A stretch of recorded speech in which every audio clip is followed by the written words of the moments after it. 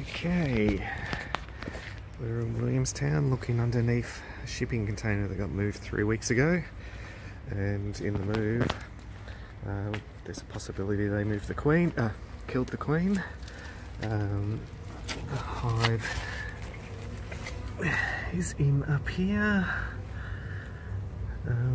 Needs to be sorted because the bees are getting really stingy. I suspect because there's a chance they killed the queen. Just got to see if there's any evidence of brood, which will tell me if the queen's still alive. But yeah, interesting times. Okay, so there is fresh brood in the new comb that's been built, which means queen is still alive, which is a good thing. Now's the fun of working out how to relocate it. Option 1, we lift the container a heap higher and secure it so that it doesn't drop on me while I'm working. Option 2, I'll have a quick look in and see if it's got a floor that can be cut. So let's see what's like inside. So we cut here first, 2 reasons. 1, to give us access to the bees with minimal damage, but 2, also to create a light barrier, so less likely for queen to run deeper into cavity area. The saws that I had, since I don't have my tools with me today, one ran out of battery real quick. That was the one that cut really easily. The other one had a flat blade, a blunt blade, so that made life difficult.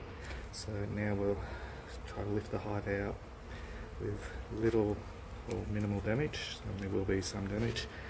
Catch the queen, frame up the brood, put them into a 5-frame box with a feeder lid, and then come back and collect the hive tonight, and then nurture it through the rest of the winter. Okay, I've quickly framed up 2 frames. You can see all the babies in the comb here.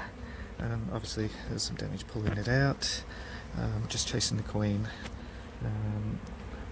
and once we get her, it gets easier. Yeah, there's a hole over there. Okay, I have 3 frames of brood. I'm going to put some honey in, obviously, because it's winter. They need something. Queen is in that cluster there, so I'll chase her in a moment. I've just got a little bit more to cut over here.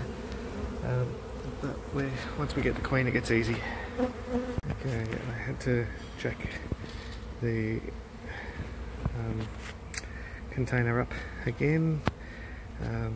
Did take a little bit longer than expected, but it's now all good. Queen's in the box, bees are fanning towards the box, and I'll come back tonight, clean up that,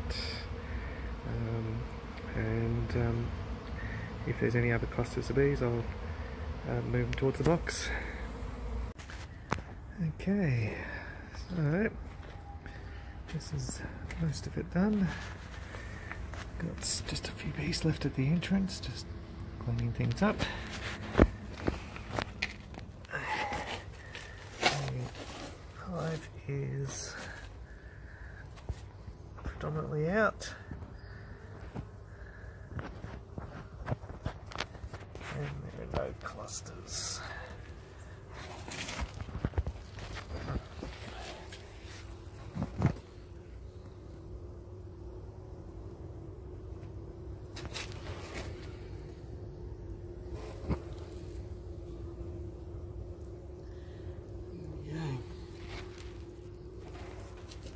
Awesome.